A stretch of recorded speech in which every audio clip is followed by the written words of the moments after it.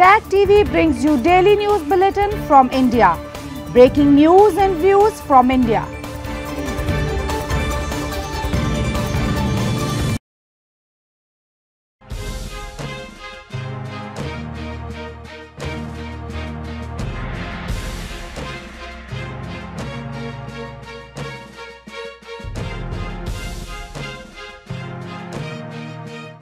Good evening, welcome to South Asia NewsLine. I'm Uzma Jafri. Here are the top stories we are tracking for you.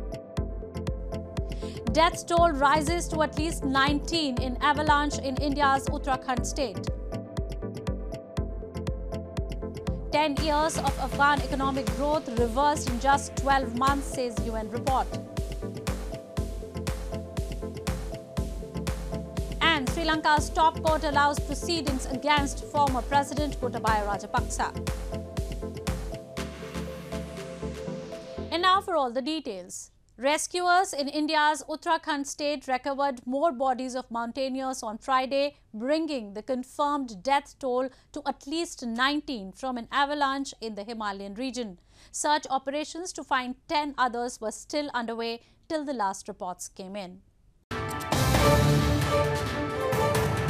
The death toll in an avalanche in the Himalayas rose to at least 19. Chief of India's northern Uttarakhand state, Pushkar Singh Dhami, said on Friday.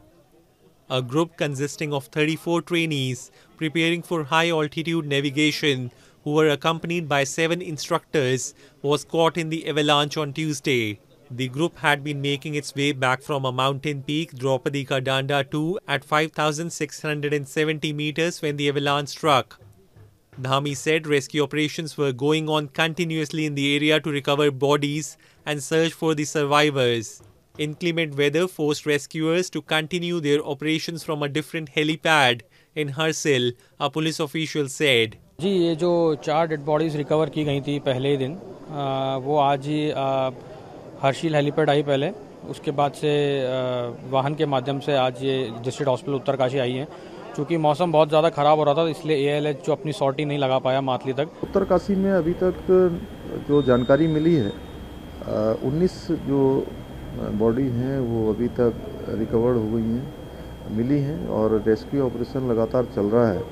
The group mainly consisted of trainees from the Nehru Institute of Mountaineering, a well-known state-run mountaineering school. In 2021, at least 8 people died and 384 were rescued after a glacier broke, triggering an avalanche in the hill state known for adventurous treks. Pakistan's Prime Minister Shehbaz Sharif has called opposition PTI party chairman Imran Khan the biggest fraudster, alleging that he wants the country to face a similar situation like Sri Lanka. He warned that if Khan once again comes into power, the country will be destroyed.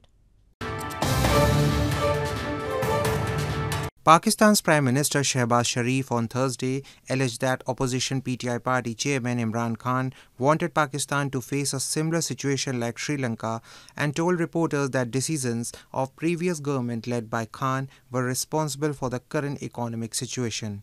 Shehbaz said he is addressing the press conference to sensitize the nation against the biggest liar and fraudster in the country, alleging that Imran could sacrifice the country for his personal benefits. He warned that if Khan once again comes into power, the country will be destroyed. आप सबको मैं पूरी कौम को मैं sensitize कर रहा था, मैं बकायदा बता रहा था कि ये पाकिस्तान की तारीख का सबसे बड़ा झूठा वज़ीर-ए-आज़म हुआ इमरान नियाज़ी, जो जिसकी हर बात बेबुनियाद अपनी ज़ात से उससे ताल्लुक़ होता है। अगर अपनी ज़ात है तो उसके लिए वो हर चीज़ कर गुजरेगा। This comes as Khan has urged his supporters to be ready for the second large-scale demonstration in capital Islamabad after October 9 to demand that National Assembly be dissolved and general elections be held at an early date. The former PM has been leading rallies since his dismissal, demanding snap elections, which the ruling coalition has rejected, saying voting will be held as scheduled later next year. The incumbent government has vowed that it will mobilize the army and station troops if Imran Khan calls for Islamabad march. Moving on. Members of the Muttahida Qawmi Movement MQM staged a protest in Canada recently to highlight atrocities against their party workers and the Muhajir community in Pakistan. They also demanded removal of ban on their political activities and on speeches of MQM founder leader Altaf Hussain in Pakistan. Members of the Muttahida Qawmi Movement MQM staged a demonstration recently in Canada's Mississauga city to demand international community's intervention to stop human rights violations against the party and the Muhajir community in Pakistan. The demonstrators highlighted state atrocities against the MQM, a mainstream political party of the Muhajirs, including the recent killing of 3 MQM workers and enforced disappearance of former lawmaker Nishan Panwar in Pakistan. They also demanded removal of ban against MQM founder leader Altaf Hussein's speeches in Pakistan. इसका मकसद कायदे तहरीक अल्ताफ हुसैन भाई पे जो गैर आइनी media पाबंदी, मारवा अदालत जो साथी हमारे खतल हुए हैं और साबका हक़परस्त MNA निसाब पनवा भाई सीनियर कारकुन वफा परस्त साथी उनकी जो गैर कानूनी तौर पर उनको लापता किया गया है। जवाब में जब ये तमाम कानूनी रास्ते अपनाती है MQM कायदे तहरीक की सरबराही में, तो जो इदारे हैं वो कायदे तहरीक के घर को जला देते हैं, साथियों की सरबरीदा लाशें फेंकते हैं और ये पैगाम देते हैं कि तुम्हारे लिए दूसरा कानून है और हमारे पंजाब के लोगों के लिए दूसरा कानून है। MQM has dominated Pakistan's largest city Karachi's politics since the 1980s. When security forces cracked down on the party in the 1990s, Altaf Hussain sought asylum in the United Kingdom. Even from exile in London, Hussain has been a vocal critic of Pakistan's military and often blames it of using force to muzzle dissenting voices in the country.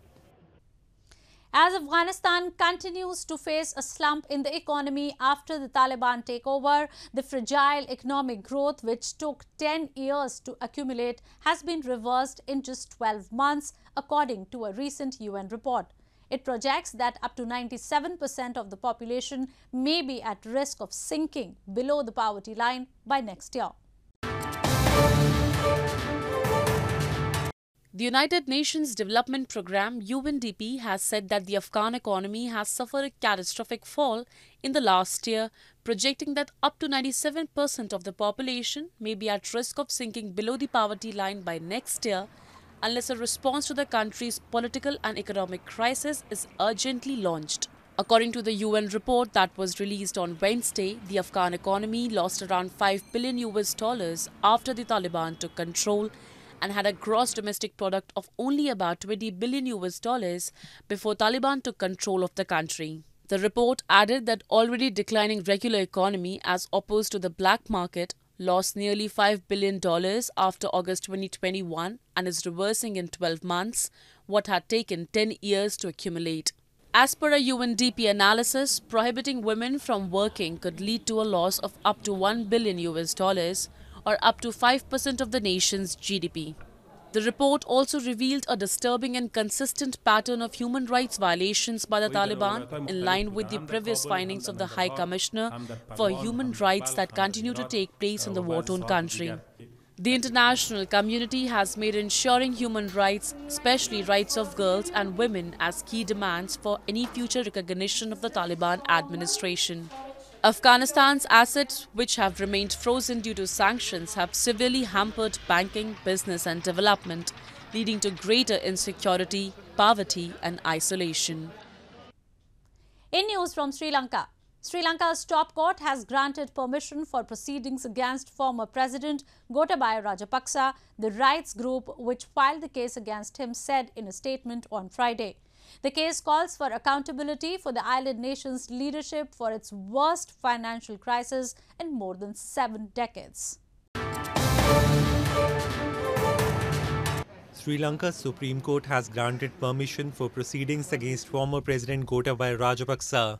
The rights group Transparency International, which filed the case against him, said in a statement on Friday, calling for accountability for the island nation's leadership for its worst financial crisis in more than 7 decades. The court also agreed to allow proceedings against the country's former Prime Minister Mahinda Rajapaksa, former Finance Minister Basil Rajapaksa and 2 of its former central bank governors. The South Asian island of 22 million people is battling its worst economic strife in 70 years as the debt crisis has led to an acute dollar shortage to pay for essential imports of food, fuel and medicine, a plunge in the rupee currency and runaway inflation. The top court has ordered the Auditor General will have to conduct an audit and submit a report by November 30 on the decisions by Rajapaksa administration in respect to setting the value of the Sri Lankan rupee at Rs 203 against the US dollar and delay in seeking IMF assistance, among others.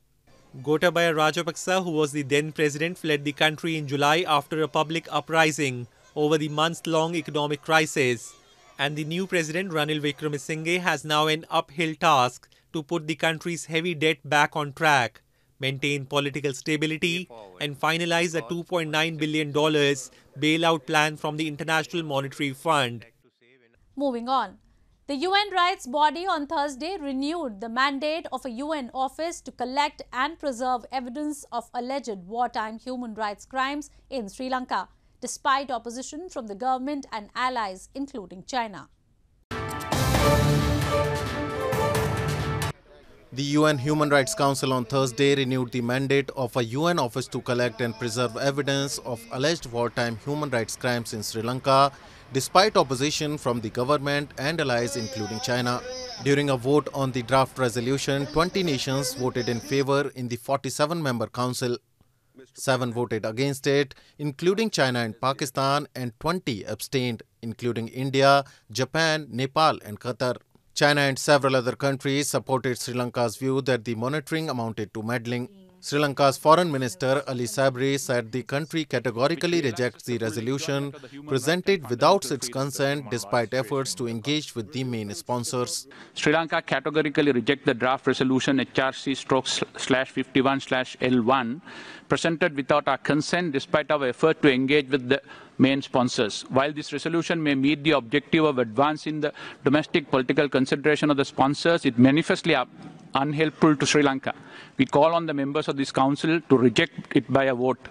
The resolution renews the mandate to observe Sri Lanka's progress towards establishing a credible investigation into alleged war crimes during the civil war that ended in 2009 and promote demilitarization of its north and eastern regions. The UN Refugee Agency estimated in 2010 that the final stages of the civil war had internally displaced around 300,000 Tamils. The renewed resolution also called for the government to investigate and prosecute former and current public officials who triggered the country's worst financial crisis. India's Jammu and Kashmir has received 16.2 million tourists this year, the most in 75 years, which Prime Minister Narendra Modi's government has said is a sign of economic development in the strife-torn region. India's Jammu and Kashmir has received 16.2 million tourists this year, the most since British colonial rule ended in 1947, which Prime Minister Narendra Modi's government said was a sign of economic development in the strife-torn region. Known for its snow-topped Himalayan mountains, fast-flowing rivers, Mughal-era gardens, alpine meadows and houseboats around the beautiful Dal Lake, the Union Territory has seen a resurgence in domestic tourism since most COVID-19 restrictions ended this year. Piyush Goyal, India's Trade and Industries Minister, wrote on Twitter, "Kashmir coming alive." He said the government's transformative initiatives and reforms to uplift Jammu and Kashmir have given a major thrust to tourism. Vast majority of visitors are domestic tourists, as foreign tourists need a special pass to visit most parts of Jammu and Kashmir. The record tourists' arrival are a boom for PM Modi's government, which withdrew the region's status as a state in 2019 in reforms it said were aimed at integrating it with the rest of the country. Along with horticulture and agriculture, tourism is an important industry for Kashmir, accounting for more than 7% for its economy, according to government data. Last month, a top government official inaugurated a multi-screen cinema hall in Srinagar, the largest city in Kashmir, more than 2 decades after cinemas were closed there due to threats by terror groups affiliated to Pakistan-based terror outfits. Well, that's all we have for you from South Asia this evening. Now our viewers can watch the show on SouthAsiaNewsline.com. You can also visit us on Facebook.com/SAsiaNewsline and follow us on Twitter @SAsiaNewsline. That's all in tonight's edition. We will see you same time next week. Have a great weekend. Good night.